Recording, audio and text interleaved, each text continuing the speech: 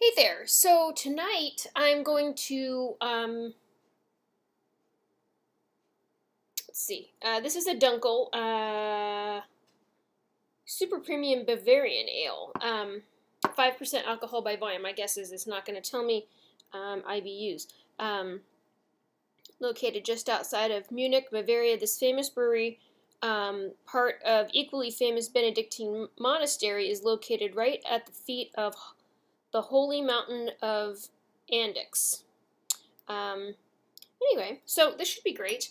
Dunkel is like a dark wheat ale,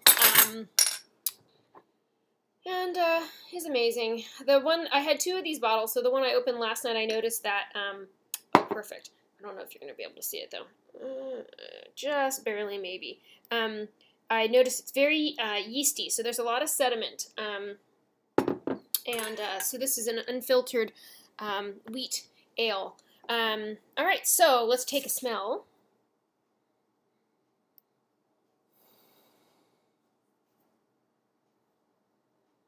Yeasty, definitely. It smells like banana bread almost.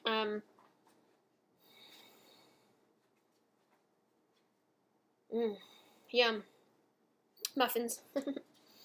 All right, so look-wise, I think only because I know it's yeasty, I can tell that it's hazy, but not a lot of light gets through this. Nice dark brown. Did pour with a decent head. And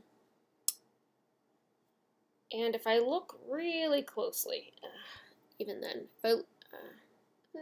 anyway, all right, let's give it a taste.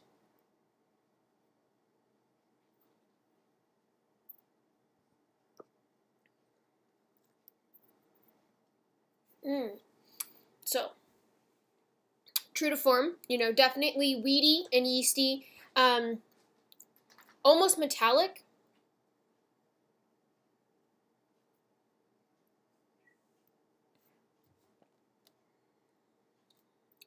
My cat hates the ferret. Anyway, the reason I like Dunkels is because it marries two distinct beer styles, that very, like, bready, weedy Hefeweizen, and then like a brown ale.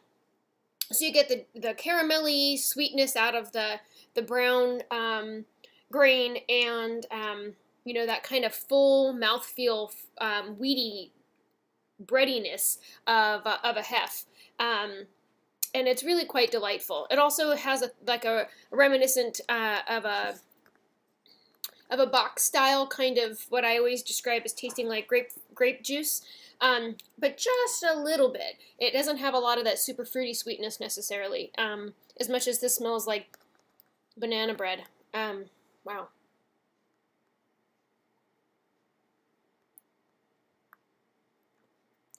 Anyway, totally balanced and amazing. Trouble's happening behind me. Anyway, totally balanced and amazing.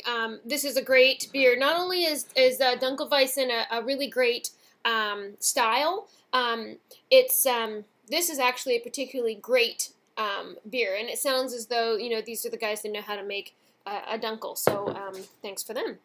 This is a beer that came to me from Tavour, which is pretty awesome. I love that I get all kinds of things that I probably wouldn't have come across otherwise. So great beer. If this is something that you have tried, share with me down below. I would like to hear your opinion of it. My God, I mean, it's not even been 5 minutes, and he's getting into trouble. Ferrets are trouble. Anyway, if this is something that you have tried, share with me down below. I'd love to hear your thoughts about it. Also share where you were able to find it so those that follow can try some as well. And thank you so much for watching. Have a good night.